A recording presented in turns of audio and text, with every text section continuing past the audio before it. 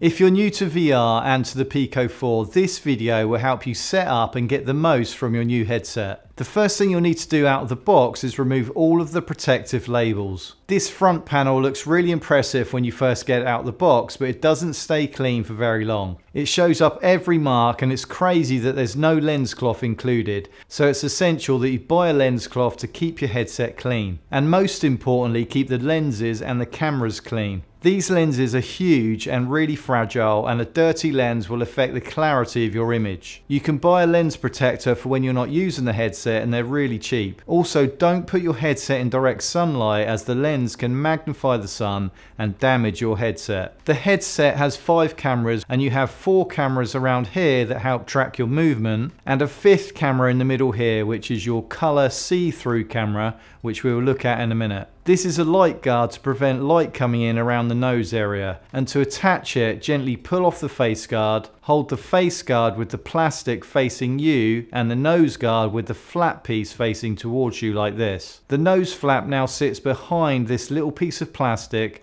and pushes into place. Now you can replace the facial interface, making sure that this metal piece on the strap is hooked in place behind the interface here. If you wear glasses and you find that the headset is too close to your face, you can add the included glasses spacer. So remove the facial interface as shown before, and then insert the plastic spacer here in between the headset and the interface. And now replace the interface on top as before. And to remove the spacer, you simply push it with your finger in the nose slot here to pick it off, and this is the easiest way. Before you use your hand straps, remove the battery tabs here, and this will activate the batteries so you can use your hand controllers. These are your hand lanyards, and you'll want to put them on straight away. I've lost count of the number of times that the hand straps have saved my controllers, the number of times I've gone to put them down on a virtual table. The hand controllers are also good for those games where you're throwing your hands and throwing your arms around, just to make sure that your controller stays in your hand and you don't throw it across the room. So grab a lanyard and a controller, and then thread the lanyard through itself around the base of the controller, and do the same for each one. It's that simple. The design of these controllers has been done in such a way that it's hard to get them the wrong way around. But just so you know, the grip button, which is on the side of the controller, always faces the inside. This here is the controller tracking ring, so make sure that this doesn't get covered in any way. The controllers come with 2 batteries pre-installed, which should last probably for weeks at a time.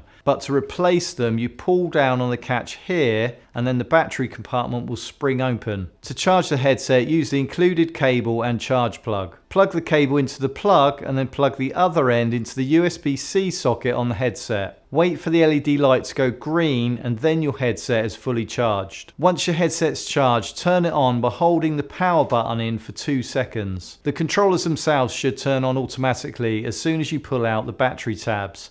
But if they don't, then press the home button on the right hand controller for 1 second, and this will activate them. To put the headset on, loosen the dial anti-clockwise. Undo the Velcro strap on top and loosen it off to allow enough room for your head. Place the headset over your eyes and then pull the strap over your head. Tighten the dial and then adjust the Velcro strap on top. The headset needs to be tight enough that it's secure, but not too tight that it's uncomfortable. When you first put your headset on, there are some basic settings that you need to run through, so make sure you do this in a seated position. At this stage, your safety boundary won't be set, and this is what protects you from smashing up your surroundings. And also, this front camera on the front of your headset, it allows you to see your surroundings, but only in 2D, and that's a bit strange at first. And it did actually make me feel a bit dizzy at first, experiencing my surroundings in color but in flat 2D. So sit down if it's your first VR experience. After turning the headset on, you're walked through setting up the headset with your country and language and the Wi-Fi settings. You need to put in an email and you get sent a verification code to sign up. You can then adjust the lenses and your IPD, which is your interpupillary distance, and this is the distance between your eyes. You adjust this by clicking on the plus or the minus button until the image becomes clear,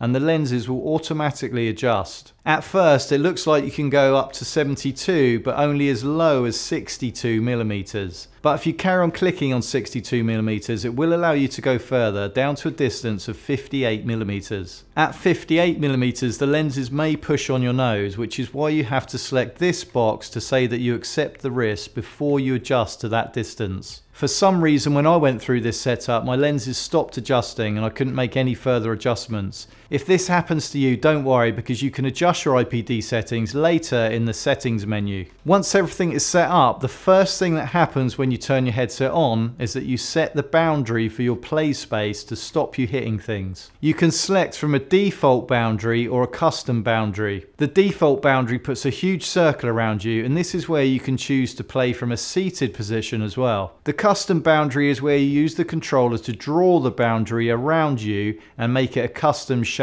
This is the option I suggest you use, and I would suggest where possible to bring it in about 1 foot from the edge of your room, and this will help you stop punching walls or smashing your TV. So this is your main home menu space, and this is where you come back to when you quit a game, and also where you can buy games and apps from and make changes in the settings. In the quick settings menu, you can also have quick access to changing your play space boundary as well as adjusting your IPD settings. You can also cast from here as well, so others can watch your gameplay. This isn't available on mobile yet, but you can cast to a smart TV or to a computer. You can move the screen around by pressing the trigger and pointing at the line at the bottom of the menu and then moving it where you want to move it. To access the settings menu, you can select Library and then Settings, or you can select Quick Settings and then the hexagonal settings icon here. If you go down to Lab in the menu, you can select See-Through mode, and this allows you to double tap the side of your headset, and then you'll be able to see your room around you in colour using the camera at the front of your headset. And this is great to see people around you or figure out where you are in the room, so you can reset your position. To buy games, you need to add a payment method, and this can easily be done on your phone by downloading the VR assistant for Pico. You can then browse for games and buy through the app or in the headset by selecting Store here and then selecting the game that you want. What's great about buying games with the Pico 4 is that they have a very similar refund policy to the Quest 2. If you've had a game for less than 14 days and have played it less than 2 hours, they will give you a refund. This is really great if you've played a game and you suffer with motion sickness, or if you don't like it for any other reason. To find the games that you've bought, select Libraries and then Entertainment. And if you select Apps here, this is where you'll find the pre-installed apps such as YouTube, Disney, Prime Video, Twitch, etc. On your right controller, you have the joystick and an A and B button. And in most games, you'll get told how to use these. You also have the home button here, and with this button you can bring up the menu when you're in your home environment, and you can also make it disappear. And you can also use this button to recenter your screen by pressing and holding the button down. So if you want to change the direction you're standing, this puts the menu or the game you're playing back in front of you by recentering it. The button next to this is the screenshot and screen record button. Press it once to take a photo and press and hold to record a video. When a video is recording, you'll see a record icon in the top right of your headset. And you can view your screen recordings and your screenshots by selecting File Manager and then Videos or Images. If you have any connection issues with your headset or your headset freezes, you can press and hold the power button for 10 seconds and this will reboot your headset. And if the controllers stop responding, you can restart them by removing and reinserting the battery cartridge. For more useful VR videos, please hit subscribe and share your tips in the comments below. My name's Rich, thanks for watching, and I'll see you in the next video.